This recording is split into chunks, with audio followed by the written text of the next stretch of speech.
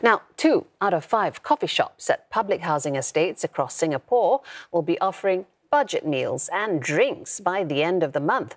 These 330 coffee shops will offer meals priced no higher than $3.50 and drinks at no more than $1.20. More budget meals to come at HDB estates.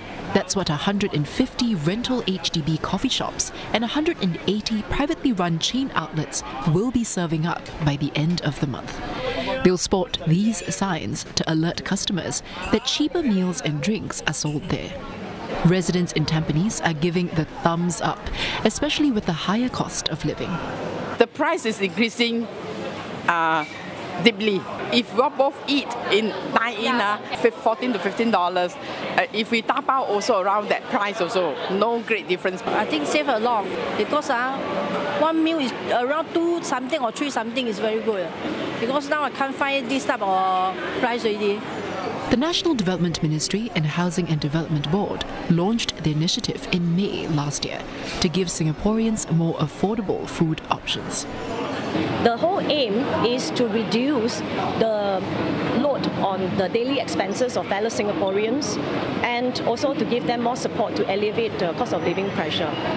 And expanding the number of coffee shops that offers budget meal options as well as accept CDC voucher will certainly boost and in fact widen the choices of affordable food options. Rental HDB coffee shops that renew tenancies from May last year must offer at least 4 budget meals and 2 budget drink options, while privately owned HDB coffee shops sold on the open market since December must offer at least 2 of each. They also accept Community Development Councils or CDC vouchers. One private chain operator expects this will save his customers about 10% of their costs, and he's happy to do it. 因为也受惠于这个 CDC 保证，因为很多居民都是用 CDC 保证在我们的咖啡店光顾，那也让我们的生意增加了一些而受惠。所以呢，我们公司也决定呢，就是要回馈于这个社会啦。所以我们决定就是推出这个经济餐。The government is also taking nutritional balance into account. HDB officers also would go around to observe the quality of the meals being offered.